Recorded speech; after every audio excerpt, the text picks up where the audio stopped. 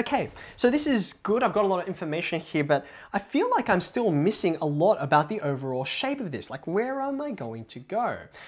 In order to work out how my graph is going to look, how the function behaves, I'm going to need just a teeny bit more information. And there's lots of ways to do this next part, but I'm going to get us to use our calculator because it's often one of the most reliable. And most people will find they understand this process and it's less theoretical, okay? What I'm going to do is try and understand, as I approach each of the asymptotes, which way am I coming from? Now, I already know some of this information. For example, with the horizontal asymptote, up here you can see, when I approach positive infinity, as I get really large values of x, I know I'm going to approach the horizontal asymptote from above. Okay, so therefore what that tells me is, see, here's the horizontal asymptote. I'm going to approach it, but I'm going to do it from the top side, like so. Okay, you can see if I continue this, it would go somewhere up like that. Okay, I don't know the rest of the information yet, but that'll do for now.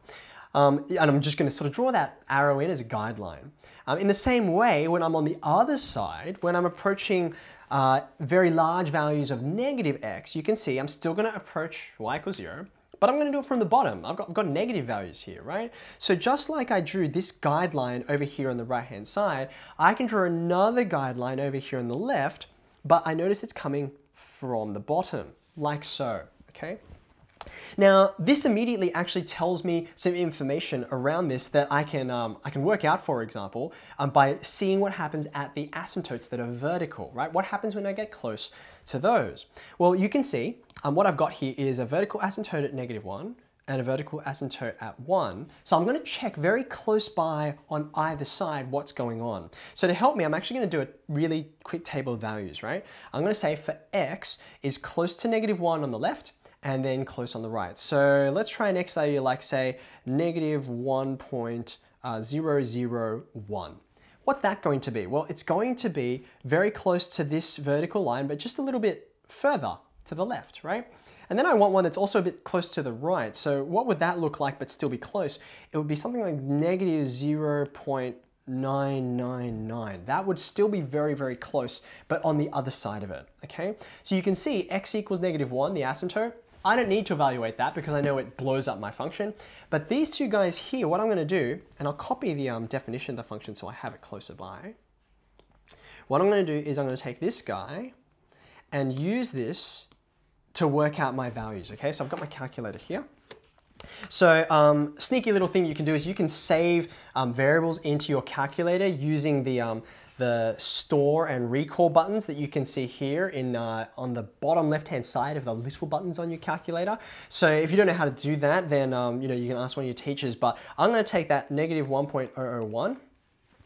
And I'm going to store that in as x. And then what I'll do is I'm going to evaluate x plus 2 on x squared minus 1 for this particular value. So I'm going to go x plus 2 on the top, and then x squared minus 1 on the bottom. And what I get for my y value is 499 and some other values of decimal values, okay? In other words, this is a very, very large number, okay?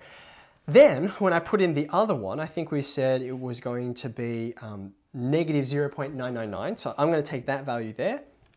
And again, I'm going to store that as one of my variables. So -0.999. Let's store that one.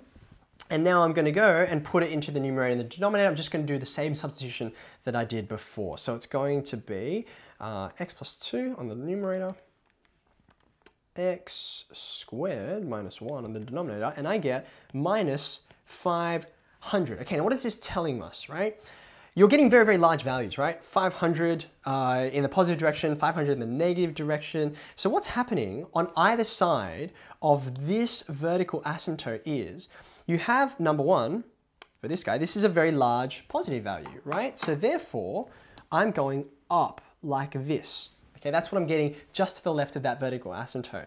And then on the right-hand side of the vertical asymptote, I have very negative large values like that. That was -500 is what I got. It drops way off the bottom. Okay, now I can repeat this process for the other vertical asymptote here, x equals 1. I can try out values that are just to the left of that asymptote, and I can try out values just to the right of that asymptote. And just for the sake of illustration and to prove the concept, when I go ahead and put it in, but this time for positives instead of negatives, 0.999, I'm going to get, let's see here, wow, negative 1,500 for this guy.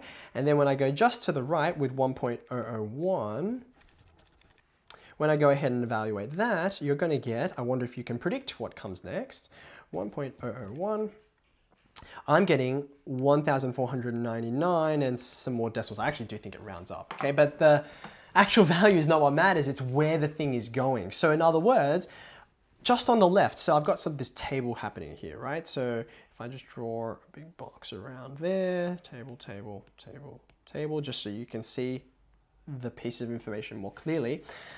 Just on the left of x equals 1, you're dropping down, you're dropping like a rock, okay? So therefore, I'm going to draw this line going downwards, just to the left of that asymptote. And then just to the right of that asymptote, you can see really large values for y positively. So therefore, your graph is going to be up here. That's where you're headed. So now what I want you to have a look at, I'm going to highlight them for you, right?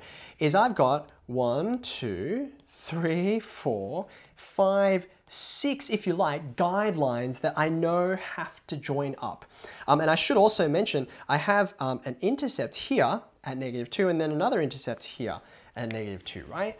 So now all that's left is to join the dots, okay?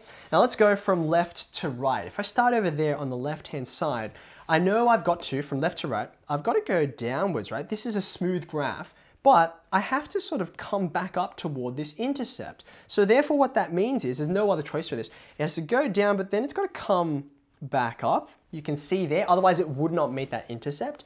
And once it goes back up, you can see it actually continues until it connects with this guideline that we drew up the top here. Okay, so there's the left-hand part of the graph.